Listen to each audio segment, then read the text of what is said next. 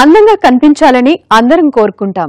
అందాన్ని ఎక్కువ కాలం నిలిపి ఉంచాలని ప్రయత్నిస్తాం. కానీ వయసుతో పాటు ముఖ చర్మం రంగు తగ్గుతుంది, బిగువు సడలుతుంది, మచ్చలు ముడతలు ఏర్పడతాయి.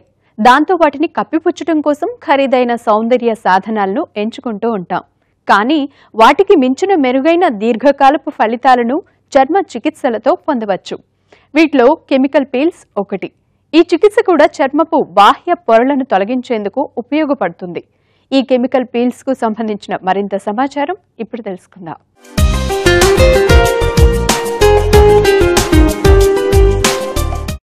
చర్మం రంగు మారి జీవం కోల్పోవడానికి చాలా కారణాలుంటాయి. సన్ ట్యాన్, మొటిమల మచ్చలు, వైట్, బ్లాక్ హెడ్స్ మచ్చల వల్ల ముఖ చర్మం సహజ రంగును కోల్పోతుంది. పైగా వయసు పెరిగే కొద్దీ చర్మంలోని కొల్లాజన్ తరిగిపోతూ ఉంటుంది. దాంతో చర్మం పటుత్వం కోల్పోయి ముడతలు ఏర్పడతాయి. ఈ సమస్యలకు బ్యూటీ ట్రీట్మెంట్లో చక్కటి పరిష్కారాలున్నాయి. అవే కెమికల్ పీల్స్. కెమికల్ పీల్స్ అంటే రసాయనాల సహాయంతో చర్మపు పై పొరలను తొలగించటం. వీటి సహాయంతో ఎటువంటి హాని జరగకుండా చర్మం పై పొరను తొలగించి అడుగున ఉన్న ఆరోగ్యవంతమైన తెల్లని చర్మం బహిర్గతమయ్యేలా చేస్తారు. కెమికల్ పీల్స్ చర్మం పై పొరలను తొలగిస్తూనే అడుగున కొల్లాజన్ ఉత్పత్తయ్యేలా చేస్తాయి. కెమికల్ పీల్స్ లో రకాలున్నాయి. చర్మ తత్వాన్ని బట్టి తీవ్రతను, రక్తాన్ని వైద్యులు ఎంచుకుంటారు. కెమికల్ పీల్ అనేవి ఆ lotions, solutions, natural extract. Suppose అందులో చాలా రకాలు ఉంటాయన్నమాట. ఇప్పుడు salicylic acid, mandelic acid, glycolic acid, జెస్నస్ అని ఇలా రకరకాల పీల్స్ ఉంటాయన్నమాట. అయితే ఒక్కొక్క పీలు ఒక్కొక్క న్యాచురల్ సబ్స్టెన్స్ నుంచి ఎక్స్ట్రాక్ట్ చేయడం జరుగుతుందన్నమాట. సపోజ్ సాలిసిలిక్ యాసిడ్ అయితేనేమో షుగర్ కేన్ ఎక్స్ట్రాక్ట్, అలాగే మ్యాండలిక్ యాసిడ్ ఏమో ఆల్మండ్స్ నుంచి, తర్వాత ఏమో చాక్లెట్ నుంచి ఎక్స్ట్రాక్ట్ చేస్తారు. లాక్టిక్ యాసిడ్ అయితే ఫర్మెంటెడ్ మిల్క్ నుంచి.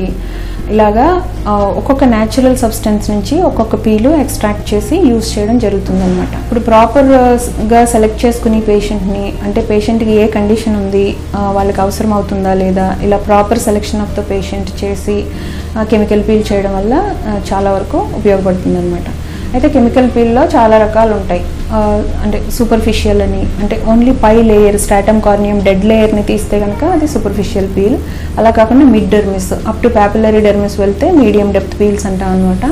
అలా కాకుండా రెటిక్యులర్ డెర్మిస్ అంటే బాగా డీప్ డెర్మిస్లోకి వెళ్ళేట్టుగా చేస్తే, పెనిట్రేట్ అయ్యేట్టుగా చేస్తేనేమో అది డీప్ పీల్స్ అంటాం.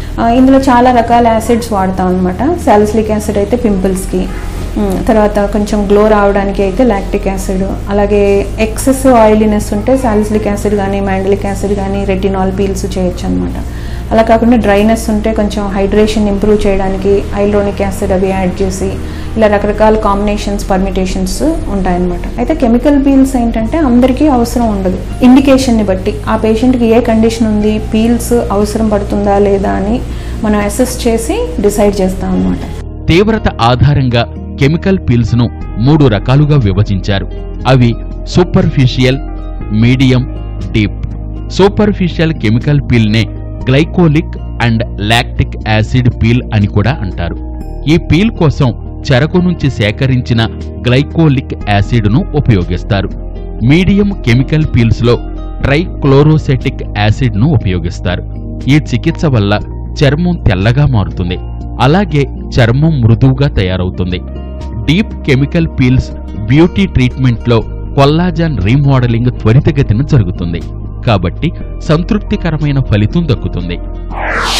పీల్స్ చేసే ముందు ప్రతి ఒక్కరికి కూడా ప్రైమింగ్ అని చేస్తాం. ప్రైమింగ్ అంటే ఏంటంటే హైడ్రోక్వినాన్ కానీ, లేకపోతే కోజిక్ యాసిడ్, ఆర్బిటిన్, లేకపోతే సమ్టైమ్స్ స్టిరాయిడ్ ప్రిపరేషన్స్ అవసరమైన పేషెంట్స్లో అవి ఒక 2-3 వీక్స్ పీల్ ప్లాన్ చేసుకున్నప్పుడు 2-3 వీక్స్ ముందు ఈ ప్రైమింగ్ ఏజెంట్స్తోని ప్రైమింగ్ చేయడం వల్ల ఆ స్కిన్ పైన ఉన్న ఎక్కువ థిక్ పిగ్మెంటేషన్ పోయి రెసిస్టెంట్ పిగ్మెంటేషన్, మనం ఏదైతే ఫ్యూచర్లో పీల్ చేయాలనుకుంటున్నామో ఆ పీల్ బాగా పనిచేస్తుంది అనమాట. దానివల్ల పీల్ ఇమ్మీడియట్గా చేసే కంటే ప్రైమింగ్ చేసినాక పీల్ చేయించుకుంటే రిజల్ట్స్ బాగుంటాయి అన్నమాట. ఇంకా పీల్స్లో చాలా రకాలు ఉంటాయి అనుకున్నాం కదా, అలాగే ఇండికేషన్స్ కూడా ఏంటంటే సపోజ్ యాక్నే పేషెంట్స్ ఉంటారు, అంటే moderate to severe acne patients ఉన్నప్పుడు, అంటే పింపుల్స్ పేషెంట్స్ ఉన్నప్పుడు అది సాలిసిలిక్ యాసిడ్ చేస్తాం అనమాట. సాలిసిలిక్ యాసిడ్ చేయడం వల్ల ఏమవుతుందంటే ఆ పోర్స్ ఏవైతే black head and white head స్టేజ్లో ఉన్నవి మైక్రో కామెడాన్స్ అంటాం, అవి ఓపెన్ అప్ అయ్యి కెరటోలైటిక్ యాక్షన్ వల్ల అది పీలు పెనిట్రేట్ అయ్యి సాలిసిలిక్ యాసిడ్ ఆ black head white head stage నుంచి ప్రాపర్ పింపుల్ ఫామ్ అయిపోయి హీల్ అయిపోతుంది అనమాట. ఆ తర్వాత సాలిసిలిక్ యాసిడ్ ఆయిలీనెస్ని కూడా తగ్గిస్తుంది కాబట్టి పేషెంట్ ఆయిలీ స్కిన్ ఉన్న పేషెంట్స్లో ఆయిలీనెస్ కూడా తగ్గి ఫేస్ బాగుంటుంది అనమాట, నార్మల్ స్కిన్కి వస్తుంది.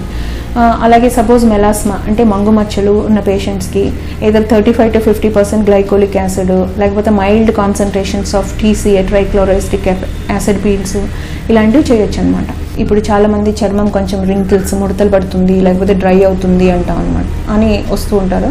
అలాంటప్పుడు ఏం చేస్తామంటే గ్లైకోలిక్ లేకపోతే మ్యాండ్లిక్ లాక్టిక్ యాసిడ్ ఇలాంటివి యాడ్ చేయడమో లేకపోతే దాంతో కాంబినేషన్ పీల్స్ చేయడమో జరుగుతుంది అనమాట. ఆ తర్వాత ఇంకొక కామన్ ఇండికేషన్ అంటే పిగ్మెంటేషన్.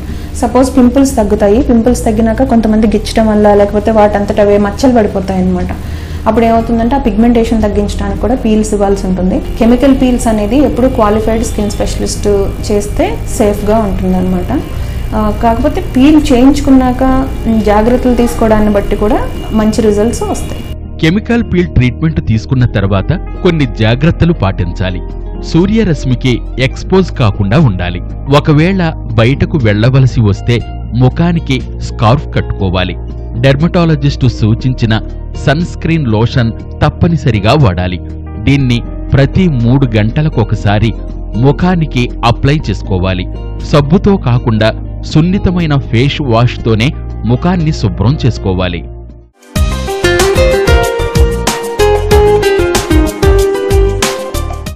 కెమికల్ పీల్స్ చేయించుకోవడానికి 2 వారాల ముందు నుంచి సన్ స్క్రీన్ లోషన్లు తప్పనిసరిగా వాడాలి. 1 వారం ముందు రెటినాయిడ్ యాసిడ్స్ వంటివి వాడి తర్వాత 1 వారం ఖాళీ ఇవ్వాలి.